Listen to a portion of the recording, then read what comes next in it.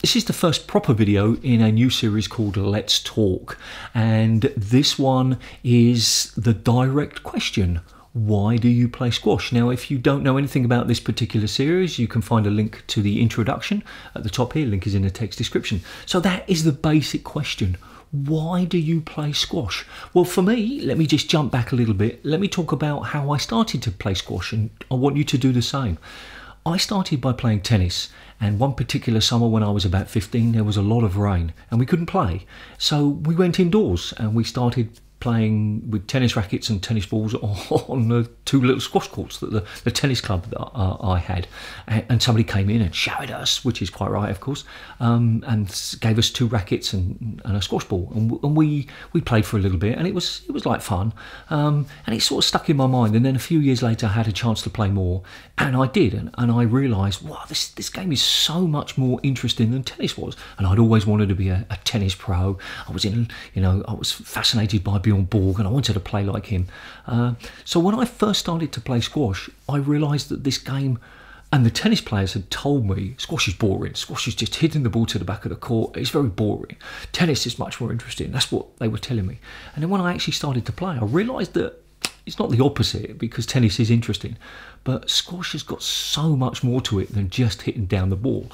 And that action of hitting down the wall has got so much more to it than simply just hitting the ball at one speed in one direction.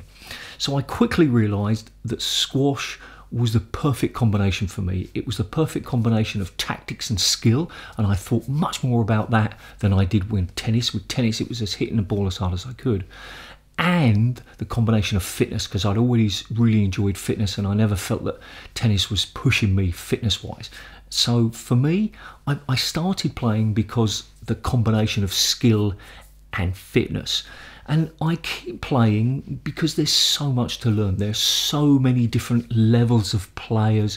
You see two players in separate matches, for example, and you see one and that player's playing really well and winning maybe, and then you see another one not doing so well but winning.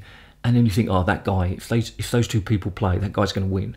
And then they play, and the guy that you thought would lose beats the other guy or woman. It doesn't really matter. And the levels are so interesting, and there's so much to learn.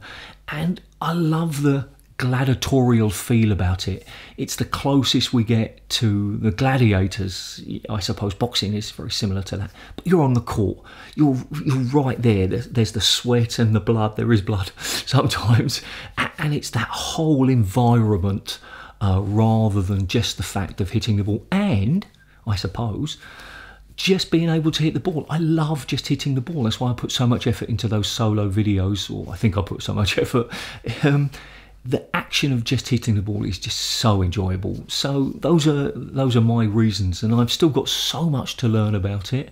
So tell me, why do you play squash?